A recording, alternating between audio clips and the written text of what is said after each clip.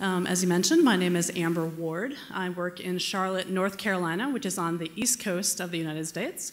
And I did present last year in Chicago, so there are a couple gadgets that are the same, but I was trying to be sensitive to people who come to every conference, so a number of them are different.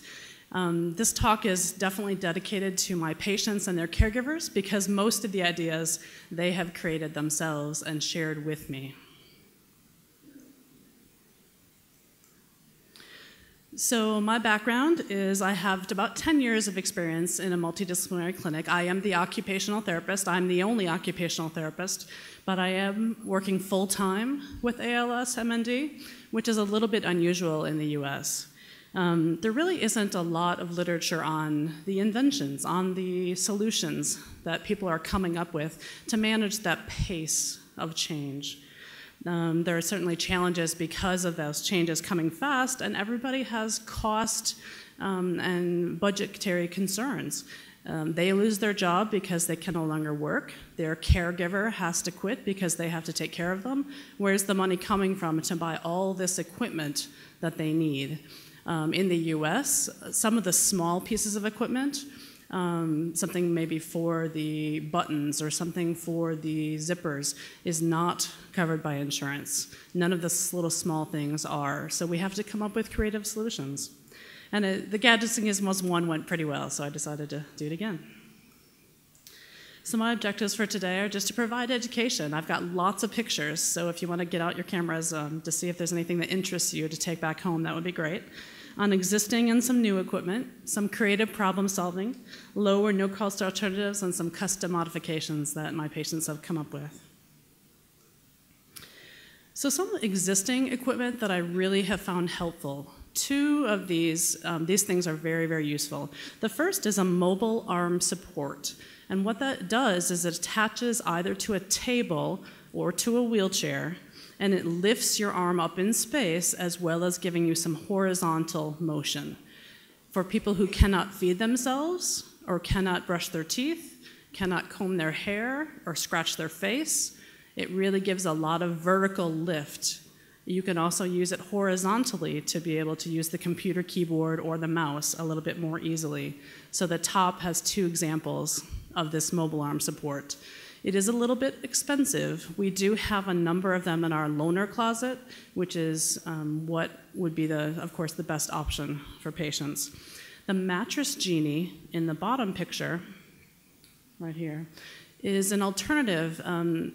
Sarah mentioned that we need to have a cuddle between the patients and the caregivers. This is a nice way to stay in your bed if you just need the head of the bed elevated because of swallowing or breathing. It's an air bladder with a pump, and you put it between the mattress and the box springs, you press go, and it blows up to about 30 degrees, lifting the head of the bed. It comes in the twin, the queen, the king, all the different sizes. We've recommended to people if they have a large bed, a king-size bed, to get two twins. In America, that two twins equal a king, so that not everybody has to be elevated at the same time. I really like this portable shower idea. This is made by a company called Faucet, and they do this portable shower. Renovating a bathroom can be very expensive and cost prohibitive for a lot of families. This comes in either a reclining, a very large model, which you probably have to put in the garage, or a little bit smaller model that could go in a kitchen. All you need is a water supply because it comes with an attachment to the sink and the water supply, and then it has a pump that pumps the water back into the sink so it doesn't get all over the floor. It's around $1,000, $1,500 US, but in a renovation, what, 10, 15,000 US dollars? I mean, it's a dramatic difference and can mean someone could potentially stay in their home longer if they want to get a nice shower and not just a sponge bath. The drink aid on the top is a gooseneck straw attached to a cup that attaches to the chair. So it's a really, really nice idea. It gives you some flexibility in positioning and keeps that water handy for the person in the wheelchair. You don't need to be able to hold the cup to be able to use it. A lot of people don't think about these swing clear hinges right here. And they are very inexpensive. But what it does, it has an extra hinge, so it gets the door out of the way of the opening. So instead of the door narrowing your opening by a few inches, it tucks it out of the way, so you have more clear space to drive a wheelchair or a walker or something like that through the door. The wireless doorbells were mentioned earlier, but I wanted to show that we often will put it in a little bit of foam and put a piece of sticky material on top to build up the switch a little bit. It makes it easier to press.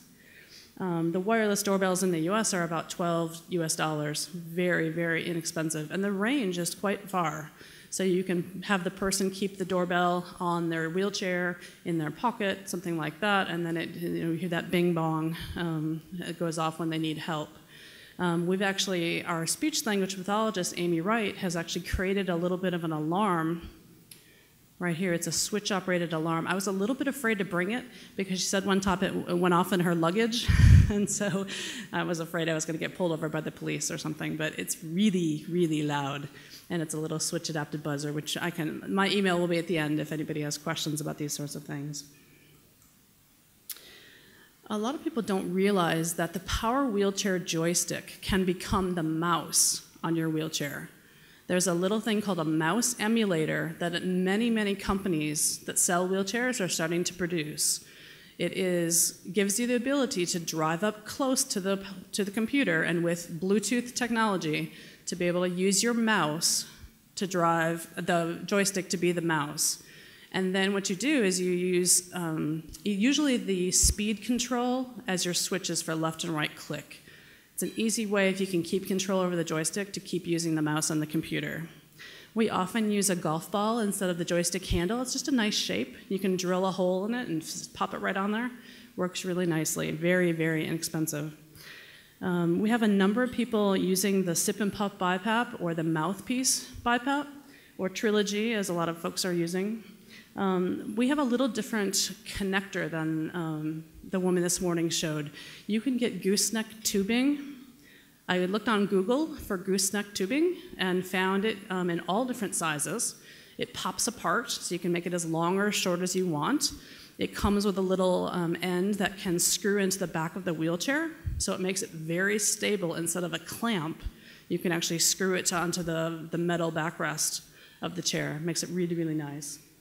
We often use inverters to run the ventilator, the Trilogy, the BiPAP, whatever you're using, off the wheelchair batteries. A lot of people don't realize that just flat out driving the power wheelchairs, you can get 12 to 14 miles of driving. That's a lot of driving. Most people don't go a mile in a day. So if they need to go to the doctor or they need to get out and go to a softball game for their children, they can do that by tapping into the wheelchair batteries, and they don't have to carry that extra battery, the weight of that battery, the size of that battery, to take it along. It's a little inverter. A lot of them these days are coming with not only the plug for the ventilator, but an extra car plug, so that if you wanted to plug in your phone or plug in your Kindle or your iPad and charge that at the same time, you certainly could. You have to be a little bit careful, of course, that you're not out for 16 hours or something and draining both the wheelchair batteries, but it does give a nice option for people. With creative problem solving, I really think you have to think outside the box. And in order to be able to do that, you have to have tools. You have to have Velcro and pieces of foam that you've dug out of the trash, and tape and things like that that you can create with. I really believe that loaners and demonstration models are very, very important, so that people can either borrow them, because we know they will use them for a limited period of time. It'll come back, you can let somebody else borrow it. Most of our clinics, we have a bag of stuff coming in and a bag going out. And so that's a really lovely thing, I think, for people to be able to do that. If you don't have access to a loaner closet, there are representatives from many, many companies that sell these sorts of things that would love to sell more. And so they'll give you a demonstration model. That way patients can try it before they buy it, if that's the case. And then encouraging creativity in clients and caregivers, I think, is very important. Come on. Can you advance to the next slide? Thank you. Oops, now we're too far, of course. Typing aids and stylus options. The one on the top left is actually from a company called Etsy. They're online. They sell many, many different things, lots of people selling. And so they actually created these little T-handle stylus. But the one in the top in the middle is just some foam that our speech therapist put around to make it a little bit easier to hold on to. This one on the right is a piece of fabric. It's conductive fabric, like a lot of people's winter gloves now are having conductivity in the fingertips. It is actually a piece of gold lame fabric, which is conductive, and we just put it on the end of a dowel rod. It's just a piece of wood. And as long as it's touching the person somewhere, you can use almost anything to become your stylus. It becomes conductive. In the bottom row, the first two, showing just some options to be able to hold the stylus a little more easily. One of them is, in America, a lot of people put things on the top of their antenna of their vehicles. And so you can go to an auto parts store and buy lots of different things to put on your antenna. So this is a little soccer ball that we drilled a hole in to make it easier to hold. And then this is the one on the right is called a typing aid. Very, very inexpensive, but it gives gets the fingers that drag over multiple keys out of the way a little bit. Some low-cost options. So this looks very similar to that drink aid, but I actually created this one, and why I created it was because my patients cannot slurp 3 feet up that straw time after time after time after time. They just don't have the lip control and the diaphragm power to be able to suck that much. So I created a little ball bearing on the end to make a one-way valve so that the water stays at the top of the straw. So all they have to do is slurp a couple inches and not the entire length of the straw each time they want to take a drink. So I'm happy, I don't have a patent, I'm happy to share.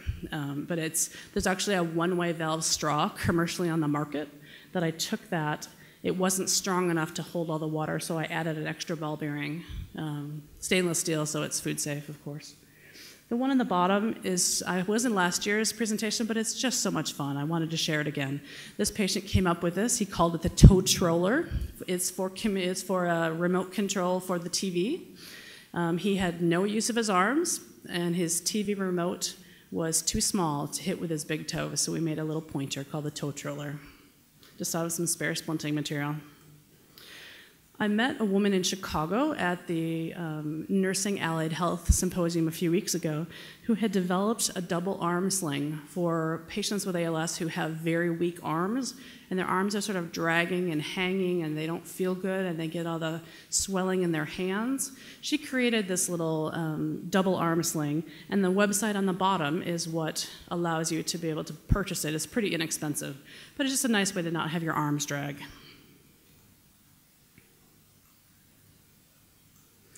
I really like rubber twist ties. They're sturdy enough that you can stand things up. You can wrap them around your hand. Gives a lot of options. They're called rubber twist ties. They come in packs of 5 or 10. My patients created a beach chair. It wasn't tall enough for him to get out of, so they added some PVC and some metal to the bottom of it and made a really tall beach chair. So now he can get out of it easily. You can buy a bunch of ventilator holders. But what's actually much easier, most of the wheelchairs have some sort of post that you can get some big S-hooks and hang your Trilogy right off the S-hooks. It's plenty sturdy. A lot of different ways to hold the iPad and iPhone. Everybody wants this. There's options for the computer as well. They can attach onto the wheelchair. They can also just attach onto your leg with some Velcro around your leg. Either of these is just options. Just put a little Velcro on the back of the device and stick it to your leg. You can stick it to your wrist. You can attach it to the armrest of the wheelchair, really any way that you need to. Some adaptive clothing. There are many, many, many websites that sell adaptive clothing. My favorite is the buttless pants.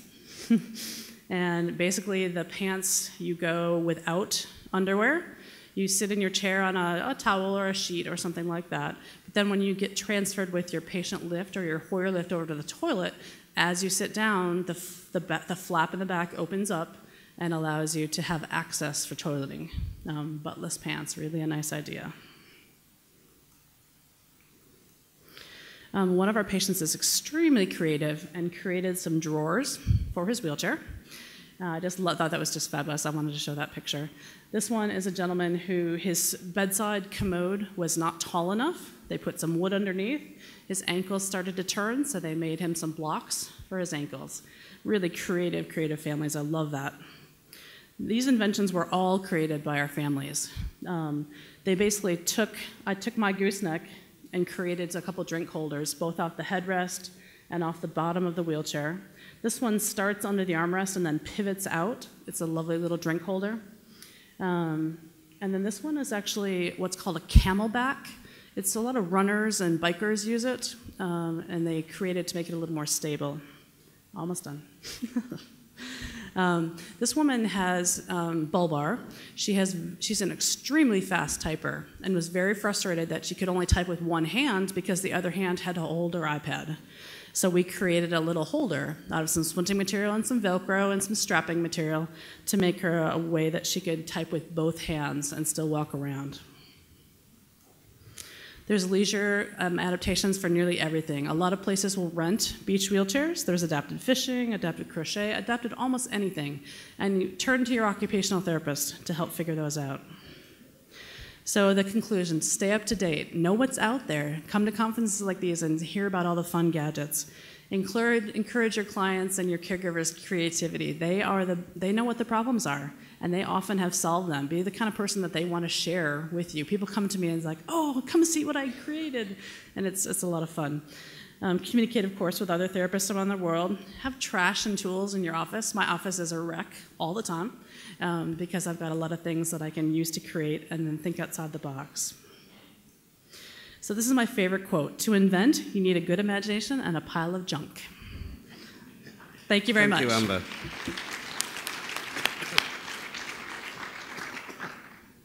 Thank you, Amber, as innovative as ever. Questions from the floor? Okay, one at the back.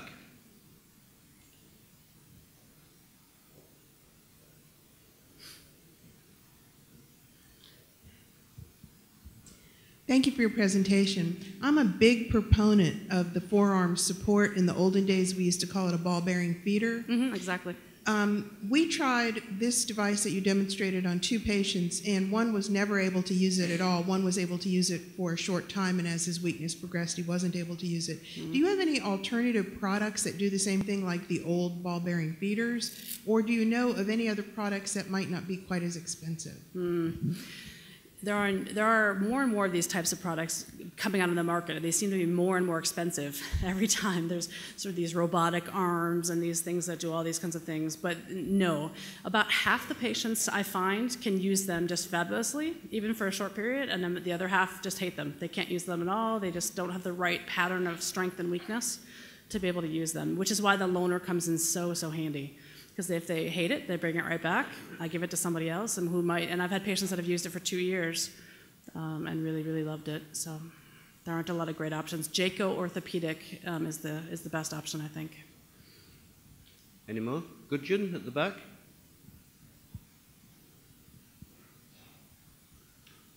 These are some fantastic ideas. Thank you. But do you know of anyone who created a back camera like you have in cars? You drive back and then you look in the screen to know who is behind you, because I like to know who I'm hurting. Who you're running into? You know what, the easiest, cheapest thing, I don't have a backup camera, but what I have found is there's something called an inspection mirror that is used for gentlemen and ladies with spinal cord injuries to inspect their rear end for sores. And it has a little wooden handle and then a gooseneck and a lovely mirror. So it almost becomes like a bicycle mirror. You can mount it on the chair and move it into any position that you like to sort of work as a backup camera, and it's probably maybe $10 US as a very low tech. You could also go to a bicycle shop I think, and get a number of different types of mirrors. There's even some, my mother is a bicyclist, and she has a mirror that attaches to her helmet, and I wonder if you could adapt that and attach it onto the headrest or something like that, so you have just a little tiny mirror in just the right spot. But that would be a great thing to invent. Okay, so we're at 5 o'clock. We've just about finished, so again, can we thank Amber for her presentation?